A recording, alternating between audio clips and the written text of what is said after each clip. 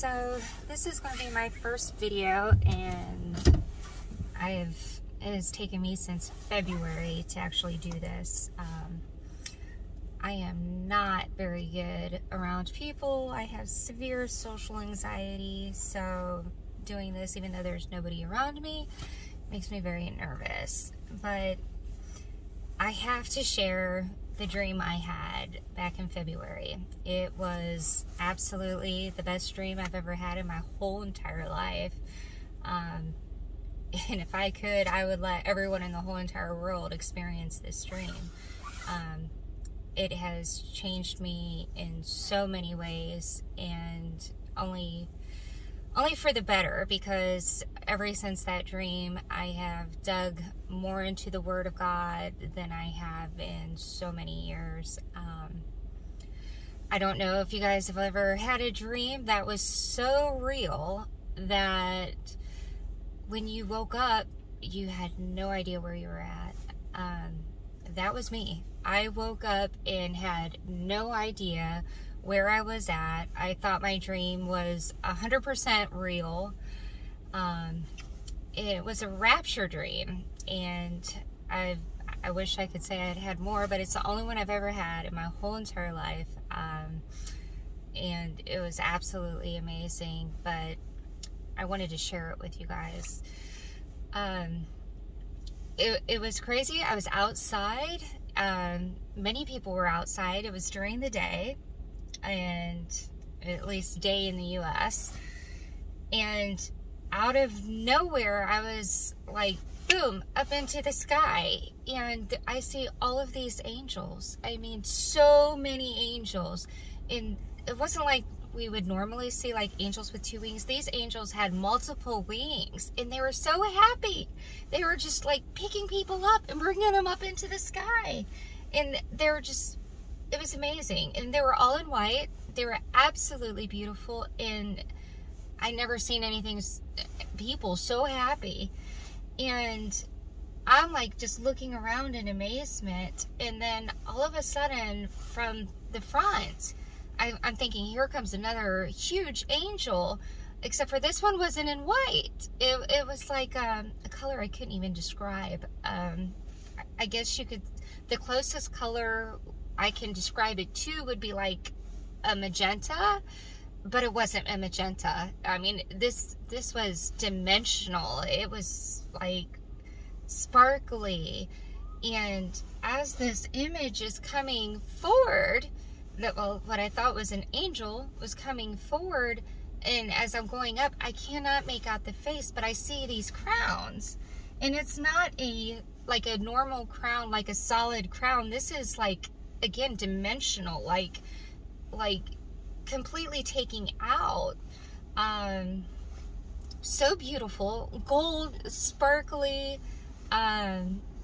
Again, everything had dimension. It was not like solid like my coat.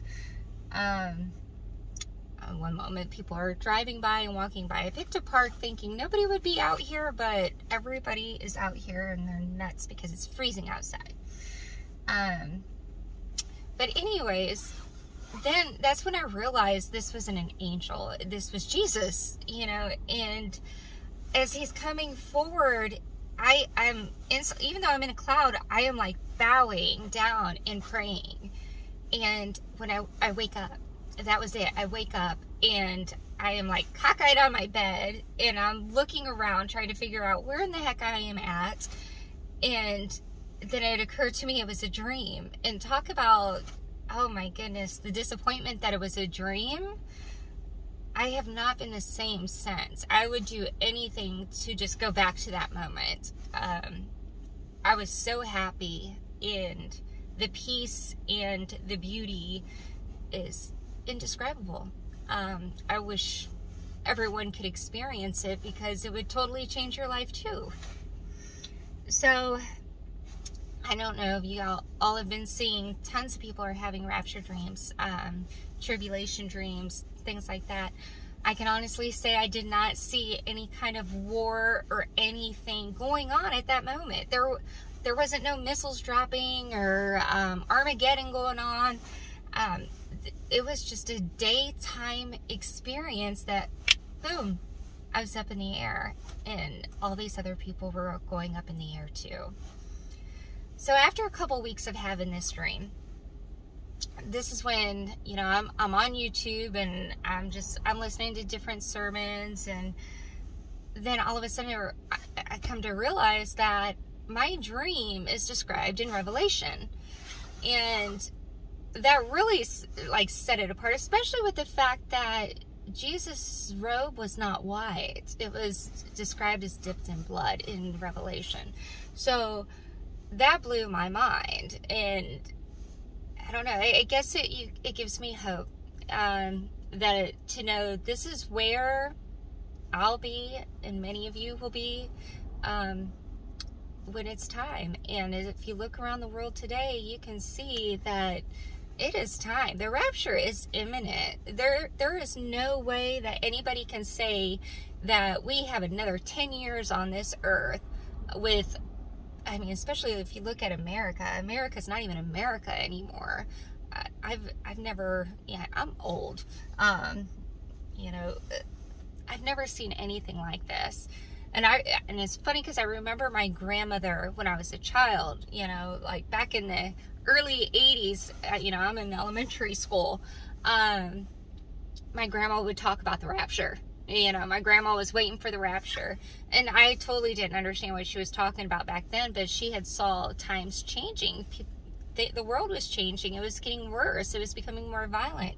And now what we see is unimaginable. Like, you can't even think this stuff up on how cruel people are, the lack of love that people have for each other. Everybody is offended, and nobody wants to share grace or have grace for one another, and it's sad. It's so sad. Anyways, I'm going to do my best to do some more videos. Like I said, this isn't easy for me. I admire all the people that are out there doing YouTube for a living. And it just makes me a wreck, actually, just knowing that I'm doing this. But I want to also, before I get off here, is share the gospel. And the gospel can be found in 1 Corinthians 15:2-3-4. And it is by the gospel you are saved, that Christ died for our sins according to Scripture, that he was buried, that he was raised on the third day according to the Scriptures. And that is what saves us. It is his grace, his sacrifice, him dying and rising again that gives us life. It's not by our works. It's not by anything that we can do, because trust me, none of us would get there. Every single day we fall short. And it is by his grace alone that we are saved. It is by believing in him. So, again, you can find that gospel in 1 Corinthians 15:2-3-4. And also Romans 1:16. It is the power of God that brings salvation to everyone who believes. So, with that in mind, turn your eyes to Jesus. He is coming back, and you don't want to be left behind. God bless you all. Good day.